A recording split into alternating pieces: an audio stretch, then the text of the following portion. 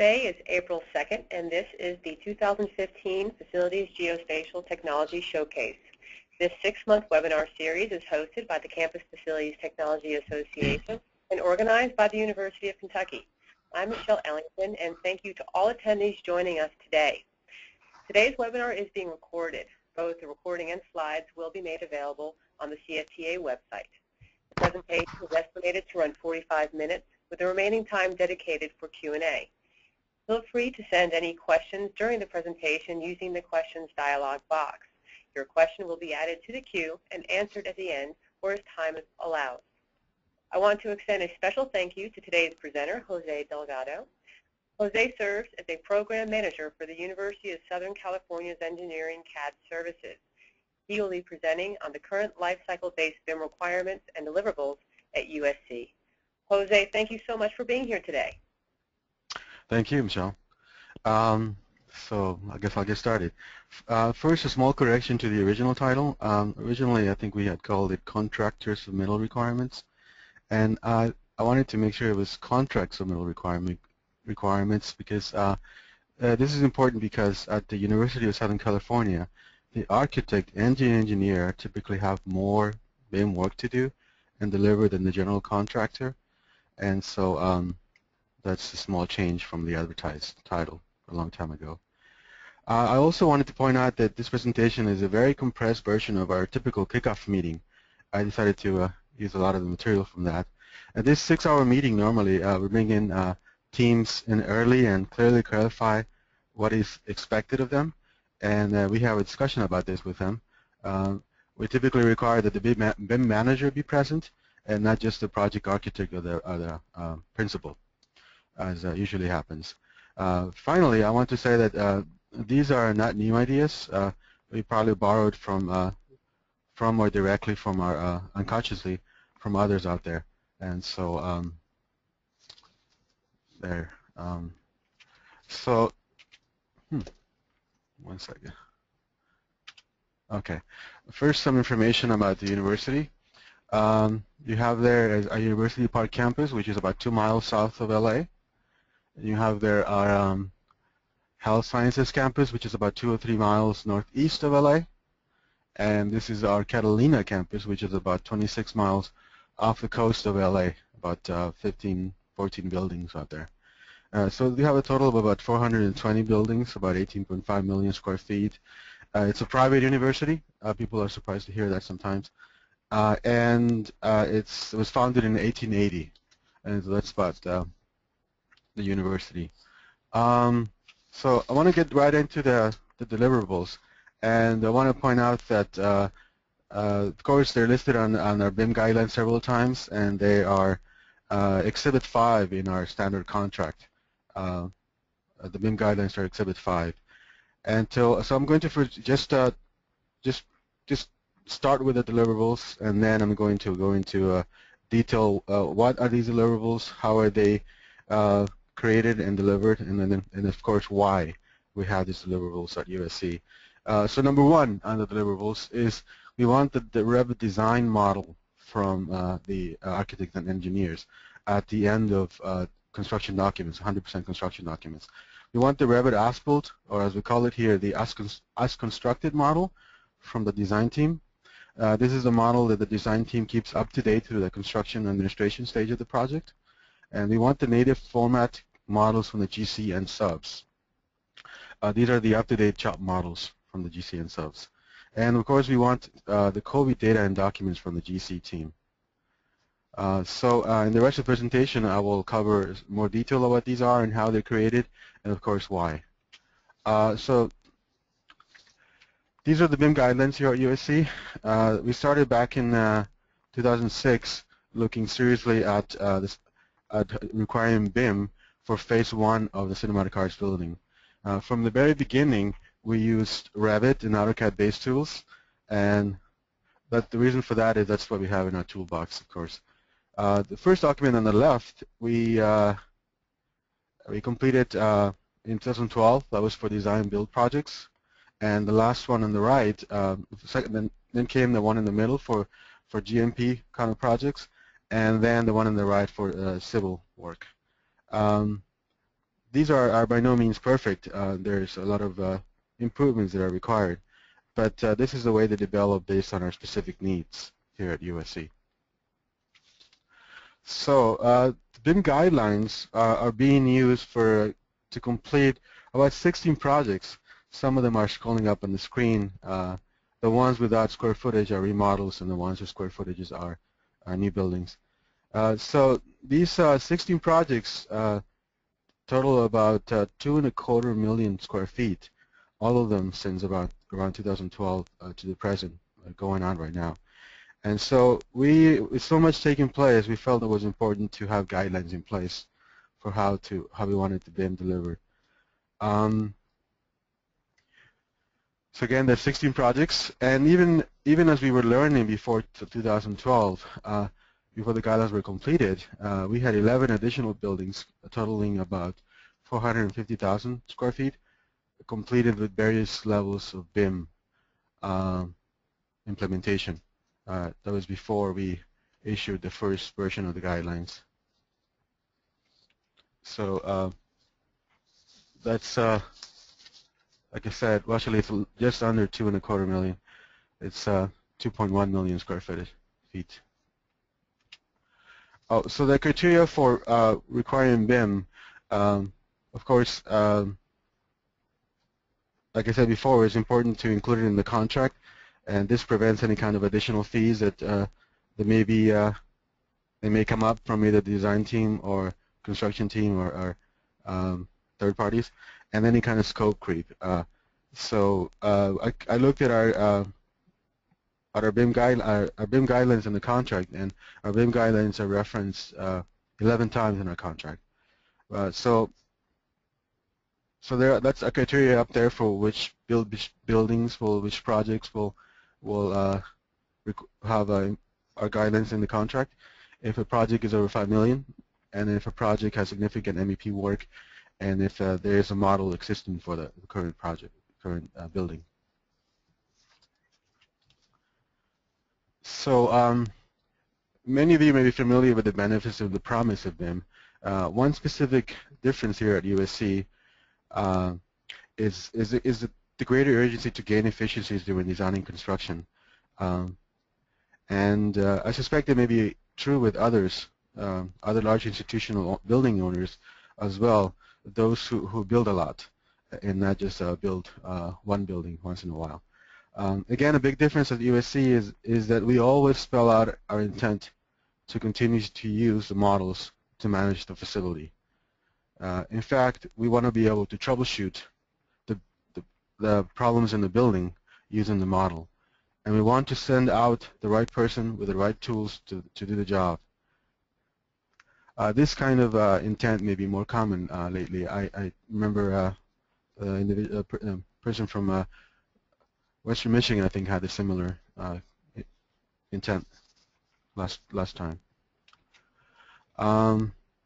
Beyond the benefits during designing construction, I'd like to continue with the why for BIM deliverables. Again, I'd like to clarify, as Michelle said, that I work for facilities management and not for capital construction. And in my department, we do not build buildings, we maintain them. However, we partner with the capital construction development department, and they are very interested in delivering the information we need to do our work and delivering it with the model as well as in traditional methods. At USC Facilities is involved in the project almost throughout. We update the basis of design documents for the university. We are involved in the interviews for the design engineers and the major MEP subs. We provide feedback through design, and we are also involved in manage the commissioning and closeout documents. So although we, like I said, we work in facilities, we don't build buildings, we're very involved in the building and construction of the buildings because we are going to maintain them. We came up with this workflow back in 2008 when USC hosted the CFDA conference. This still represents the ongoing use of the models being delivered. Essentially, we want to quickly download and link information from the model into our existing enterprise systems. We want to use existing tools already in place. We want to use existing standards like COBie and master format. And over the years, we tried several manual methods to get this accomplished with all those buildings that I listed before. But we want the process to be automatic, and we want the process to be repeatable for multiple buildings. And this diagram here is relevant to the BIM deliverables here at USC. Once again, we intend to continue to use the model for managing the facility and to troubleshoot. On the top, you see some of the existing databases, and at the bottom, we see the model. We need something in the middle to quickly and effectively be able to download critical information and knowledge to our systems and download it at substantial completion. And then we need to continue to connect them together moving forward. So this slide has a lot of detail in the background. We use it during our kickoff and other meetings with regards to how the data is transferred and to the whole process. But what I wanted to focus on here is that at USC, the design model, the design model is the one that goes from the one that the facilities management wants to continue to use. And so that's the one that needs to be updated. So this slide here shows a lot of construction users for a lot of post-construction users for the model. Once again, the particular difference between BIM and perhaps other places is that we plan to continue to use the model. And up here, I'll focus on some of the facilities management and operations and maintenance uses. And again, once again, this is relevant because it's important to how the model is prepared by the right people early on. Wanted to show this slide. This is our personas. This is representative of the people who are going to use the model here at USC. This came about at one point when we brought our software partners here at to campus, and we showed them what we wanted to do. We showed them the previous slides, and they asked us why and what are the benefits. And so we conducted a process of interviewing and interviewing our staff, and we narrowed all of the staff into these kind of representative personas. Essentially, we wanted to answer for ourselves and for our software partners, who is going to use the BIM model, what are they doing today, and how would using BIM make their daily work any easier. So again, once again, these are the people who would be using the model. In this slide, I wanted to show you an example of how we would use the model. The model is prepared with our viewpoints on the left. This is again coming from the design. We have it's colorized correctly, colored by systems. The ceiling is transparent, so you can see right through the ceiling. So here we have an emergency, responding to an emergency in room 201, and we're able to find 201 because the model was prepared correctly. We have the assets that are in room 201 because they're parametrically aware through the model. We have the data coming through for the gate valve that is, so the problem is that there's a leak in room 201. There's water coming through the ceiling. And we know that the system, because it's coming from the model, we're able to link out automatically to an asset, our enterprise document management system. We're able to find information for the valve. Probably in retrospect, we probably should have looked at the single line diagram to see where we can shut it off.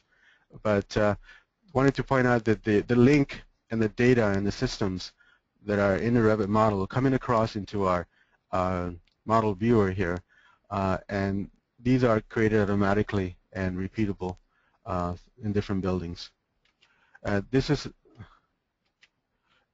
an example of how you respond to a hot and cold call for a problem. Once again, we have a call that room 201 is too hot, and so we're able to find the room 201. We're able to look at the, it's not a good view in this case. We're able to look at the contents of the room, the assets in the room. It gets too hot, so we're looking. We know the BAV that controls that room is BAV 24. We're also able to look at the system because it's named properly and it's coming from the model through our normal model delivery process. We can isolate the system.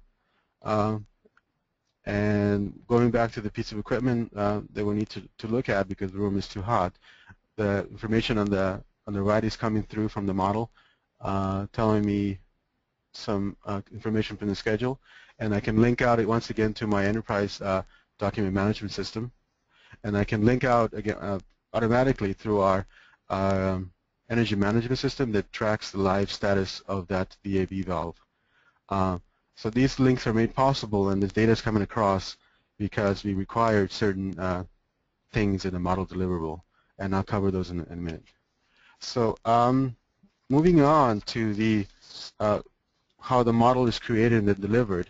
Somebody covered last week the Western Michigan, the BIM execution plan. So I'm not going to go into too much detail, but I wanted to cover some of the things in our joint BIM execution plan that I think are unique. Let's see. One thing that we developed here at USC is we require a joint BIM execution plan, not just from the architect separately a BIM execution plan or from the contractor, but we sit them both in the room, and they come up with the plan as soon as possible, and it changes when the contractor comes in if they're hired in afterwards. But we usually hire them early on, at least for pre-construction services. And so everybody is aware of what to expect from each other. There's no surprises. There's no added fees later on, or as little as possible. Another thing we do differently here at USC, if you look on the bottom of the appendix, we require everybody to sign the joint BIM execution plan, the architect, the contractor, and of course the owner. On the right, under BIM uses, we clearly identify who's doing what, and in here I'm pointing out the model deliverables that, of course, I already described previously. We have a BIM process design as well, and again, we make sure that they come up with a specific process map for each of the deliverables that are highlighted on the lower right there. I wanted to share this tool with everybody. We adopted this tool. It's called the M3 Modeling Matrix from the Army Corps of Engineers. We found it useful because it breaks down the building project in the rows on the left by Omni class or Omni Uni format or master format. So it's something we're familiar with, and we find it very useful because we already use these classification systems. We also like the way that this document describes the level of detail for the 3D geometry using standard 100 to 500 LOD criteria. But an additional thing that I was happy to see here is that there was a level of data richness to the model that was also identified here in the letter grades. The letter grades are the second column, but what that means is the A is 3D facility end data, and for example the C is 2D only, and if there's a plus, then it means that the original data is adjusted, or if the minus means that it's not included. And so it tells you if the data is, if there is data, or if it's just 3D geometry, or if and if it's going to be updated. I find that very, very useful and very helpful. And also the whole team spells out in this kind of standard uniformat or master format, or whatever they prefer, exactly what they're going to do and what their team members are going to expect from them. It is a team sport after all. And this next slide, I wanted to focus in the middle there, something we added here at USC. We have the concept, as I said, of the as-constructed model. And so because once again, we expect the design model to be updated. So we require that the design team tell us exactly how they're going to make the model updated or not. Again, you see the plus, the A plus, or the no plus, if it's C or A or B. Quickly, that's a red flag for me telling me that if it's just a C, it's only 2D, and so that's not going to work for me to be able to continue to use it.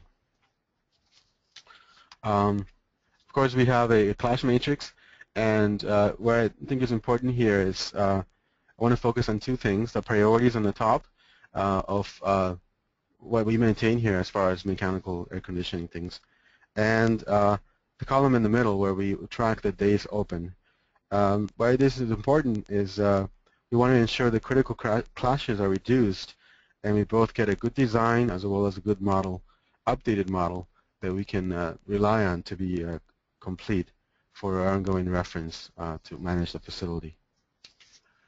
Over the years, we developed or adapted different checks and processes to ensure that the deliverables are useful to us, frankly.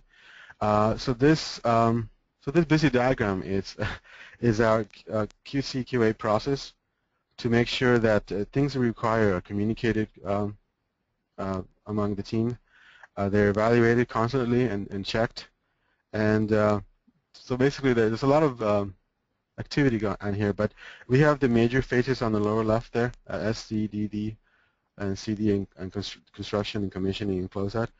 And then on the top, way on the top left, we start with a very strong and firm kickoff meeting, and we explain, like I said, in 6 hours or so, explaining our requirements, and then we perform 3 specific checks to ensure that our geometry is fully coordinated and that the model is adequately data rich for our use. To help us out here, I want to point out right in the light yellow there under USC, we have a USC BC. That's a BIM consultant. We conjure up this. We came up with this this idea of a third-party BIM consultant that we hire for the purpose of assisting the project manager with regards to BIM.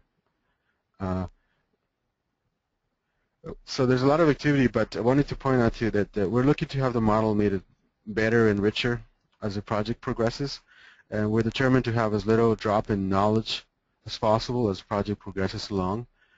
We rely on the person who is closest to the information to be responsible for actually entering the information, and we believe that this overall delivers a better set of documents, a better estimate from the schedule, better from the GC, and ultimately a better building. Essentially, it's cheaper to spend the money now and then to pay it later by fixing the model or fixing problems in the building later. So this is the scope of the BIM consultant. Scrolling on the screen, there's actually 12. They're essentially the BIM eyes and ears for the project manager. As I said before, there are several checks and interfacing that goes on in our process here at USC. And looking back at the previous slide, there's a lot of activity at USC with BIM and construction, and there's a lot of checks required. So we developed this BIM consultant to provide these scope of services. And just to point out 203 is number 3 on the list there is produce monthly status reports for the USC project manager and our BIM committee here. Number 8, regular scheduled model content checks that are in the previous diagram. Number 11, the scheduled milestone mashup, which I'll cover in a minute, and that they don't adjust the model anymore. That's the responsibility of the design team, but that's still in our scope up there. Number 7 is interface between the AE team and the GC team and the USC stakeholders, like our BIM committee or our engineers or our shop supervisors. So we have a short list of local firms that can provide these type of services, and the consultant is hired by the project manager and reports directly to him or her, and it's interviewed by our BIM committee, as well as sometimes even the architect if it's already on board. Regarding the data content and workflow to create the USC BIM deliverables, this is an overall view of the models and the components that make up the deliverable models. There are a lot of information up there.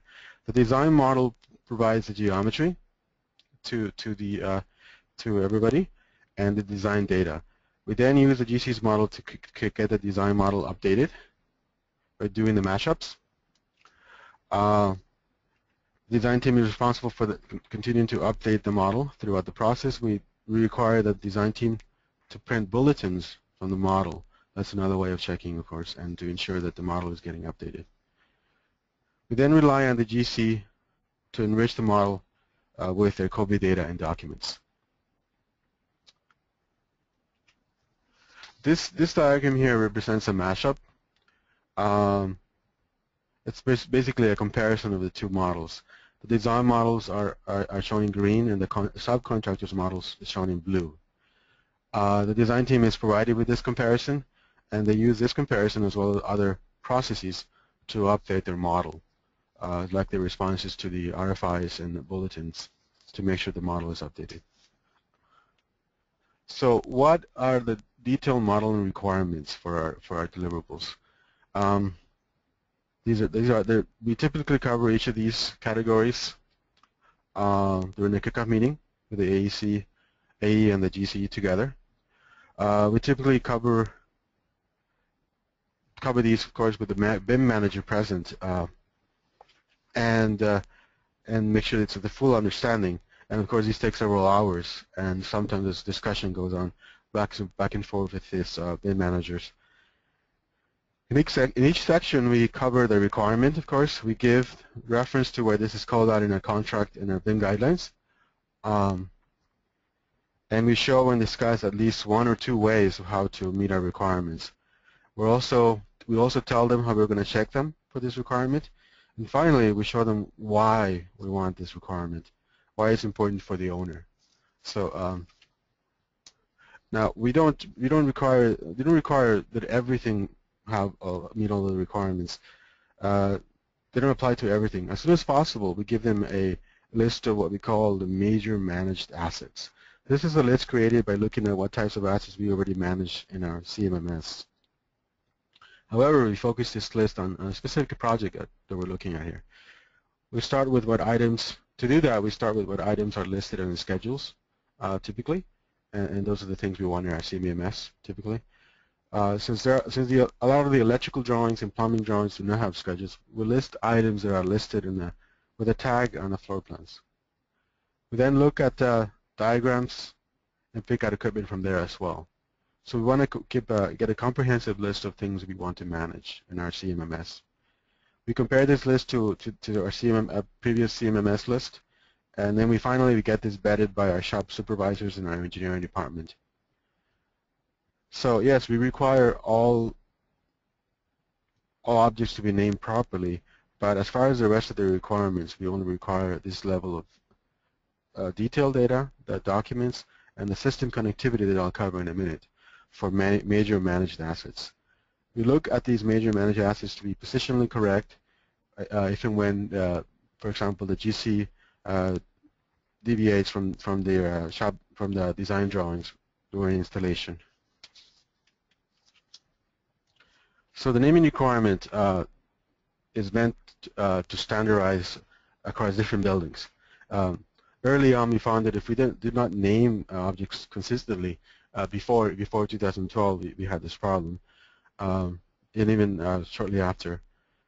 Downstream, if you don't name it properly and consistently, downstream users like the GC and the subs and then the owners, they're not able to easily use the model in the database to enter their data.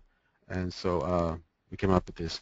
Another way of explaining this, of course, is that if I'm navigating to the model or I'm looking through a list, if I click on something, I want to understand consistently what it's called, and not whatever the manufacturer called it, or the family creator called the family. So the details for this is how the design teams are able to adhere to the requirement. They're advised to do this. They have to name the families according to our standards, the Revit families. Within the family, they have to rename the type names according to our standards. We also have a long description parameter for each type. The instance name and description are a little different color because they're optional in case the team doesn't want to rename families and types. They can use this parameter. So as usual, we tell we tell them where this requirement is called out in our guidelines and in the contract, so to make sure it's clear, and we give them additional guidance with a PowerPoint that explains.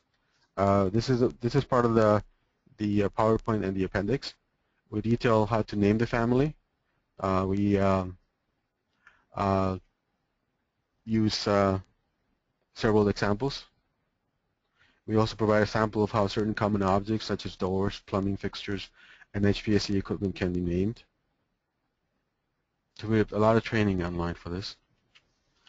So we have naming requirements to create, like I said, uniformity across different buildings and to make it easier for the GC to receive and understand the information. I believe this makes information exchanges much easier and therefore allows for a smoother transfer of knowledge. Again, we didn't come up with these names. We rely on existing national and international standards. Regarding the second requirement for parameter and data, we further split this into 4 categories. We have number 1, we have the master parameters, or I call them sometimes the hook parameters. These parameters allow us to interlink our various enterprise databases.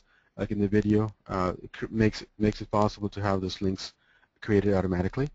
The schedule parameters, they need to be in the model, and the schedule needs to be parametric, nothing from AutoCAD or from another tool. Number 3 is a COBE data. At USC, it's actually a very small amount of data, and I found this that it's commonly misunderstood.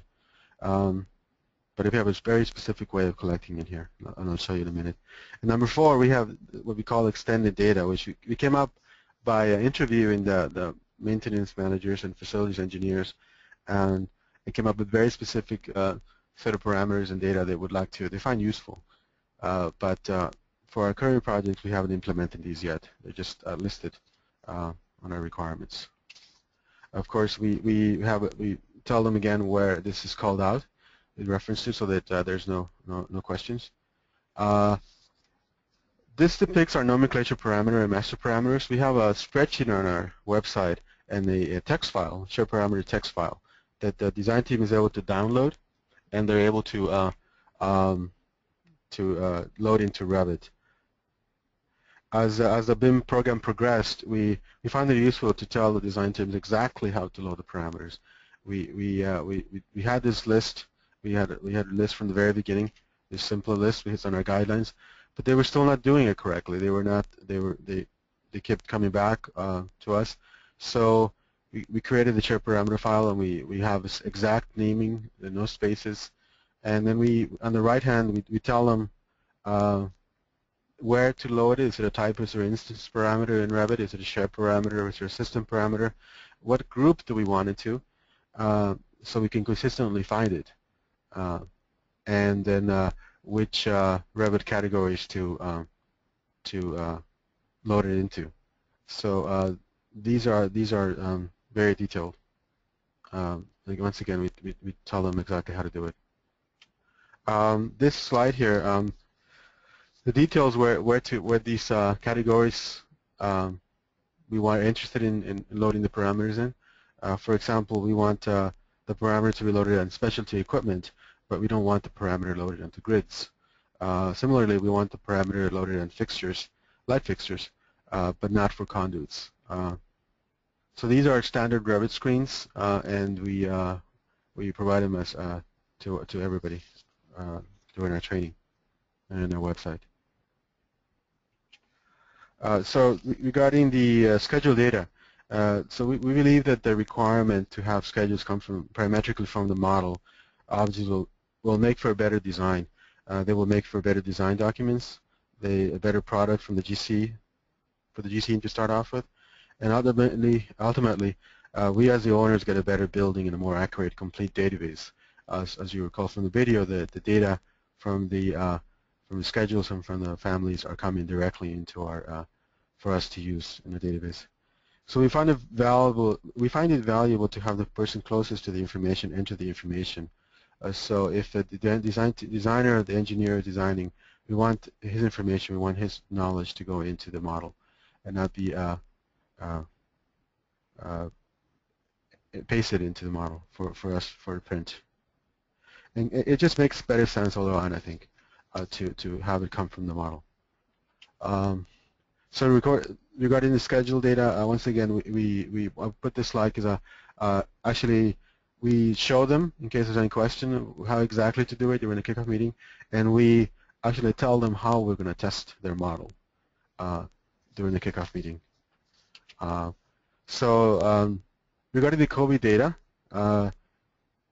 we have a COVID deliverable due on major milestones into our model viewer, and then we check that a check is made in Nicodemus to ensure things are working correctly at each major milestone. So I want to clarify that at USC, COVID data is prepared mostly by the design team with regards to naming things properly, part of the nomenclature. And most of the values that are entered are completed by the construction team when material and equipment starts arriving on site. And so again, the right person enters the right information at the right time. So this on the top left is a sample of the COVID output in spreadsheet format. Some may be familiar with that out there, but we don't use the spreadsheet.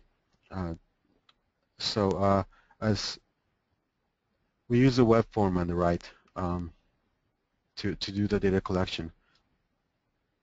So as you can see, we collect just a few fields for what I'm showing there is the air handler type, and not really a lot amount, like a big amount, like it's popular in most people say that COVID is a lot of data.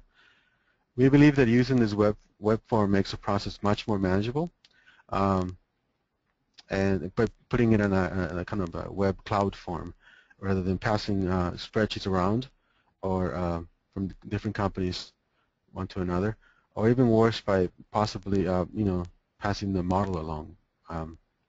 Don't know how people do it, but again, at USC we use this web form.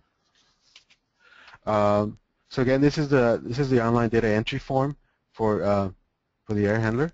As you can see, there are clearly not a lot of fields. The previous slide showed some of the same fields. So again, there's not that many here at USC. Our systems requirement. We require that our models have systems for at least 2 reasons. This way we ensure that the teams are using the BIM tools to complete the design, and we're not just trying to get a printout for us. By using systems, we believe that we as owners will be able to troubleshoot the building with the models because they are unequivocally connected. So the specific checks for systems are on the screen. We check that the systems are named correctly. We have a naming standard. We check that they're connected. We check that flow directions are set correctly, and we check that design data is included in the system. This is our system nomenclature. As you can see, we rely on existing standards. We didn't just make it up. In our training PowerPoint, we show them some samples of how they should name things correctly. Finally, we show the teams how to connect the systems, and again, this slide is meant to show how to tell them how we're going to check the model, because we do a check on this as well. This is just showing a view from our model viewer of when and if we want to isolate the supply system from the parent air handler system to the subsystems of the VAV boxes altogether. And this is the exhaust system, and this is the plumbing system. So we're able to isolate them all connected if we need to in the model viewer. So we require, once again, that systems be connected properly and the design data adds up correctly in the schedules and in the system browser. And regarding the zones requirement, our zone requirements currently only applies to mechanical zones. not to any other kind of zone. And we have a naming, of course, for that as well, to make sure that they are named consistently across buildings, like I mentioned. Um, this is further instruction during kickoff of how to make systems in the model, because sometimes that was necessary. So, excuse me, how to make zones in the model. So once again, like in systems, we believe that using the design tools within the modeling software will deliver us ultimately a better design and ultimately a better building and better data for us to troubleshoot the building. As for example, if you don't have zones, you may have come up with a design for the piece of equipment, but if the space hasn't been enclosed correctly, you cannot create the proper zone, and it's going to give you the wrong sizing for the piece of equipment for this space. So it's all connected together. This is an example of how a view might look in a model viewer. Not only the zone, but also the corresponding system that feeds that zone.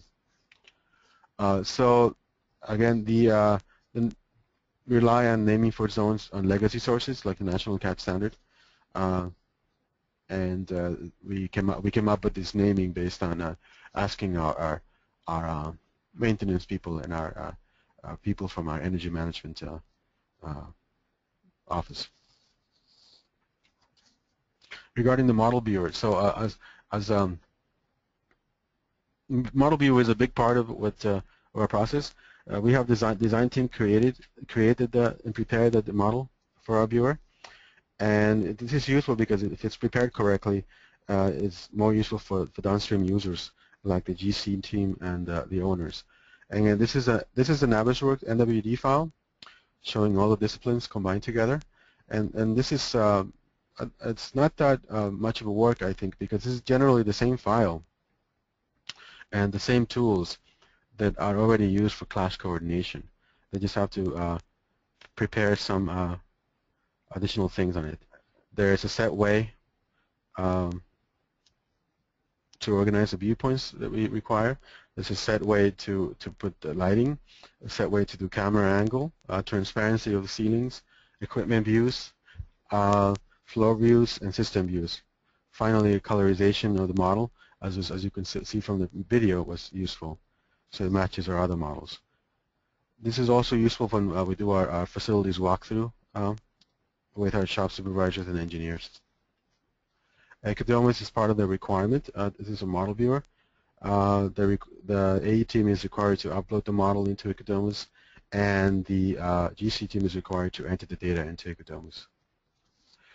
We provide training for the AE and the GC on how to use Ecodomus and on their specific tasks, and there's an assessment they have to go through, and after the assessment they get a certificate. They can get access and upload the models. This is an example of the cheat sheet of how, showing some of the checklists they have to do to prepare the model to get it uploaded. Of course, the documents requirement is part of one of the deliverables, COVID deliverables. This is more the responsibility of the GC. This is where it's called out. Our online reference documents, on our webpage, they detail the requirement to upload, whether it's to a COVID facility, to a COVID building, to a zone, or an asset. Whatever COVID, it's organized by COVID, the COVID structure. And in case I forgot to mention this before, the COVID documents do not replace our traditional closeout documents. This supplement the other closeout documents. We still get the boxes and the CDs and USB drives. Online, we also have a naming guideline for our GC and AirSots.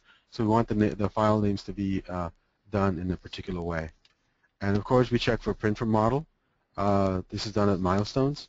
And again, this ensures that the model is updated not only through the construction document stage, but through the construction administration stage. And because we get a model that we can rely on that will be useful for our reference. So again, in summary, we believe that the right person is entering the right information with the right little bit of knowledge at the right time, and the next team member is able to continue down the timeline and add their own little bit of knowledge. There's as little knowledge drop as possible, In the process, everyone gains efficiencies and hopefully benefits by getting a better building, getting a design, and ultimately the owner gets a better set of data to manage our facility. So this is another little video showing use case of how we will manage our assets. Kind of explain some of the views, the model preparations, the data is coming across. We have the model the views organized by the design team prepared. As you can see, it's colored our way, and you can see clearly what's air conditioning, what's piping, the building. And you have the data coming across, so if you clicked on the air handler, it's named properly. You kind of scroll faster on the top, and the data is coming across from the schedule.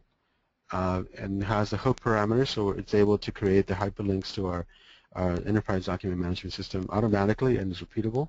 We're able to access the equipments. In this case, we're going to access the drawings and the manuals and something relevant to the piece of equipment that it's to do our job. This is the balance report. We'll be able to access the training video that was used during the commissioning of the building.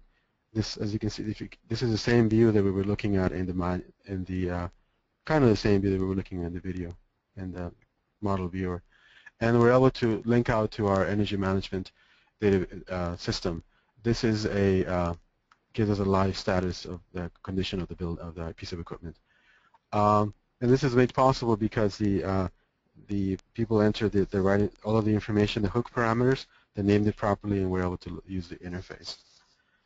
So once again, these are the BIM deliverables. As I demonstrated, these are directly related to how we intend to use the model.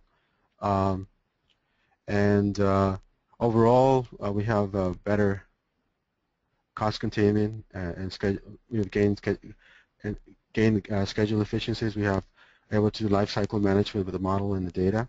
We have improved collaboration and communication. We have continuous transfer of knowledge and information through the different team members. And it's important to put it in the contract. Otherwise, you have additional fees. And that's it. Thank you very much. Thank you, Jose. I do have questions, lots of them actually.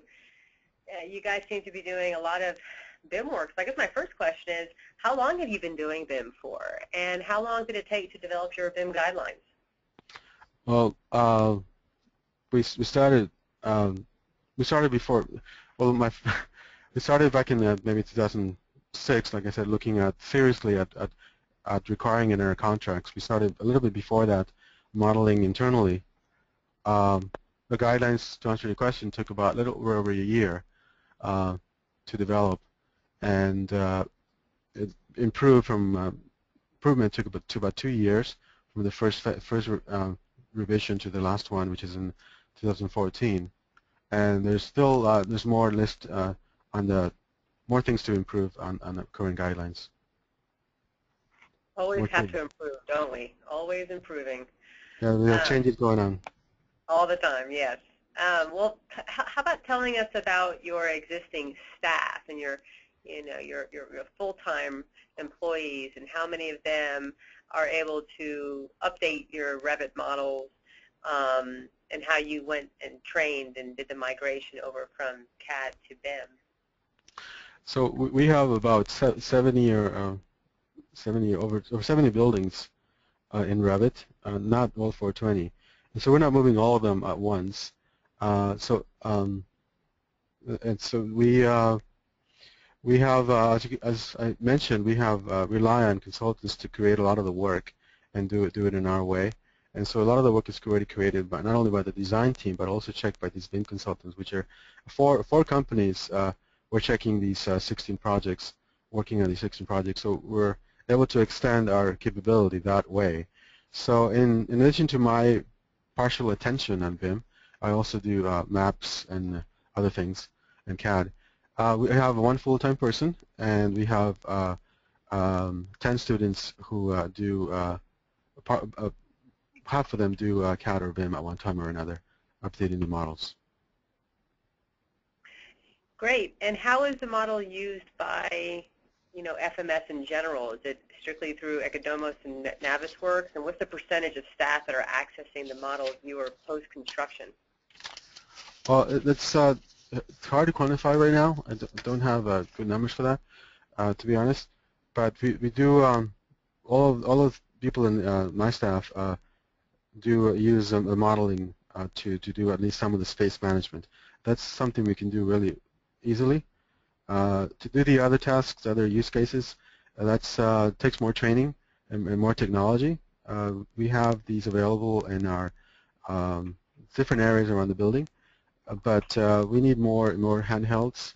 We're not an iPad shop. We prefer Windows, and so it makes handling people surfaces a little more difficult. So for space management and some of the visualization, we're able to use the Revit models much more. For some of the other use cases, the acceptance or the implementation is a little bit less widespread. And what about maintaining the models? What's your process for, updating a BIM model to reflect a new renovation? Well, we've already gone through the process of completing a building through the regular process here, handing it off to the next design team, because we finish a building and we're already changing it. That happens all the time. So that is already happened. We're able to hand off the model to the next team. Now the other models, the ones we model internally, we update them as there are changes. We send out students with lasers and cameras and tapes and sketch pads, and then we update the models. We update about 100 buildings every year, CAD or Revit. So we're always updating all the time. And so I'm sure you have equipment that gets replaced, and so document linking needs to be maintained as well. What's your process for that? Well, the links. The one key thing that I really insist on is that this it should be automatic and should be, like I said, automatic and repeatable. And so once you replace the family with something else, there's if you put a new equipment number, then the link should happen automatically. If the documents are there and the energy management control graphic is there, and the link to our CMMS as well, and if we use the same numbering, we use our CMMS equipment number. If the information is there, the link happens automatically. There should be nothing I need to do except to replace the family, put in the parameter, update the viewer, and the link should work. If it doesn't work, then I don't want to use that. It's too cumbersome. We went through the exercise of creating Navisworks files, creating hyperlinks manually, and all of that. So, but there's other detailed intricacies of how you replace the family, the GUID. This is a large topic in itself. And so with your Ecodomus system, can you tell us what the pros and cons are that you've experienced in using it? Pros and cons. Yeah. Okay. Let's see. What do you like about it, and what do you think can be improved? Well, I'm on the phone with or online with these guys daily, and they're responsive, and so there's a lot of improvements we do all the time. They do all the time. Literally, I'm on the line with Russia or India all the time. So there's a lot of room for improvements, I'm sure. But the cons are the automatic things about it. There are it works on the web. The data is reusable and it's coming directly from the model. There's a bidirectional link that is possible that could come from that. If you update data on our CMMS, you're able to bring it back into the model and give it back to the next design team. We haven't tried that yet, but that's definitely something we're looking forward to doing. So, for example, if you change a piece of equipment in a CMMS and you have a different model number or a different serial number or different information, you can feed it back into the model and give it back to the next design team. And we haven't tried that. So again, there's some negatives, I'm sure, and I'm always on the phone with them or online, and they improve things. But there's some good positives as well. You know, if there weren't a lot of problems right now in our industry, we wouldn't be having this webinar series, right? We wouldn't be wanting to learn from each other. So I think that we're just all in such a new,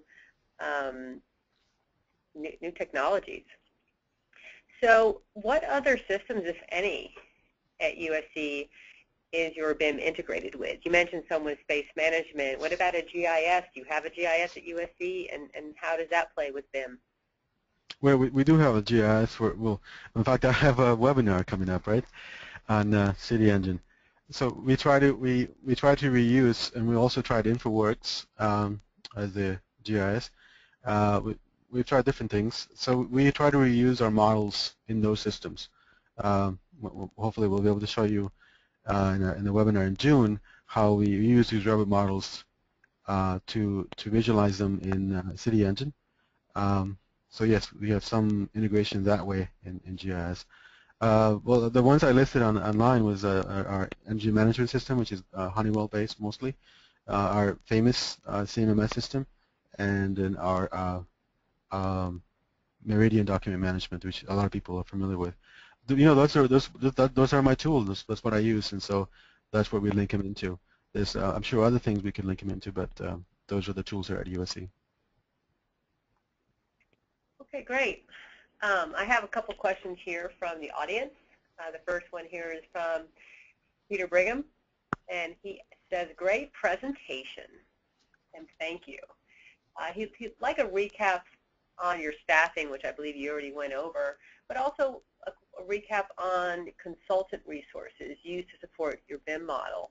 He'd like to know the relative cost compared to construction or total project cost, and also any issues with getting deliverables on time. No, well, every project is different, and every consultant is different, and there are different challenges. We have certain requirements that's listed in our guidelines, and we spell out in detail during our kickoff meetings and during different BIM execution sessions. There are staffing requirements for the design teams. They must have a BIM manager, BIM coordinator, and present, and also working on our project, depending on the size. Or they may have multiple ones depending on the project. There was a project listed in that there has 1.1 million, I think, and so they needed multiple people. So regarding the cost, there's differences. I think initially we were paying some additional costs for doing BIM our way, because they used to say that, that's not normally what we do, and so that's why we came for the additional parameters, because people didn't want to rename families. But eventually, I think that kind of started dropping off, and there's an additional cost for sure. There's also an additional cost for the BIM consultant, and depending on the project, the BIM consultant can be one person or multiple people, and so that the cost there escalates as well. But again, spending the money early is really we believe better than spending it much later fixing things, or not getting what we want, or getting a set of drawings that we really cannot trust for a reference. And so this would be ensure that the geometry is correct and the data is what we want, and we have an additional requirement for sure for operations, but it delivers great benefit, I think, for design and for construction. They're just less change orders. There should be less change orders, but change orders and RFIs are not only a function of BIM. It's also a function of other things, like whether the team is collaborating and working properly together. And so BIM is not going to fix all your problems. It's just, but we have these checks to ensure that it's really working for us our way.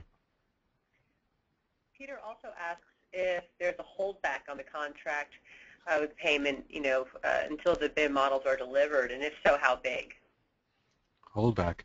Well, there's monitoring from the very beginning, and so some of the projects we withhold payment from SD and DD if they don't complete our deliverable at that point, because there are milestone checks and submittals, and they have to be done with a model.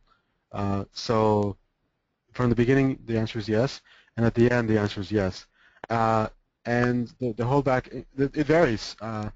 Again, there's way too many projects, but and also actually it also depends on the project manager, because we do have a staff of about 40 or 50 nowadays working on all of these projects.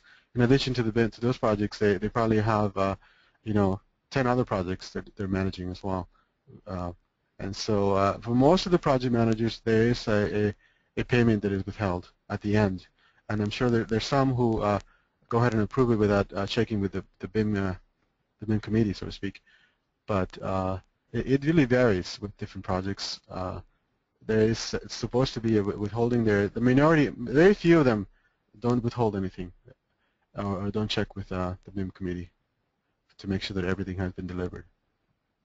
Okay.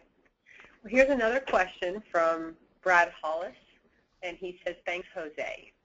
So if there's a renovation to a building, your team will update the Revit model, export a Navisworks model, and put the new model in Ecodomus. Is that correct? Correct. Well, that was easy. Okay, and then our last question is from Scott Stocking, which I believe you might have already answered, but he asks, how do you manage the BIM model over time? For example, changes made to an existing BIM model or a BIM model for a building that is built over time to include new information not included in the original model. Well, we keep a copy of it. Our document management handles that revisions, and we can always go back and look at what that revision looked like.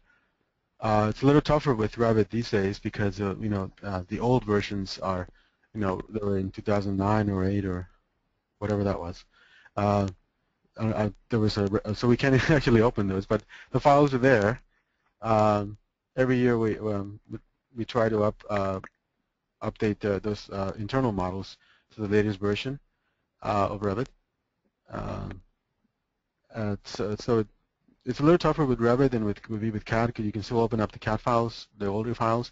In this case, I have my computers. I have a version of I think out of Revit 11 and 12 and all the way to 15. But I can't open. I don't want to open some of the older files because I don't want to update them in something that is very time-consuming. So our document management, to answer your question, keeps track of those revisions. There are some cases where we have 10, 20 different versions of CAD files and Revit files. Not so many, but also a similar amount of revisions if there are updates every year.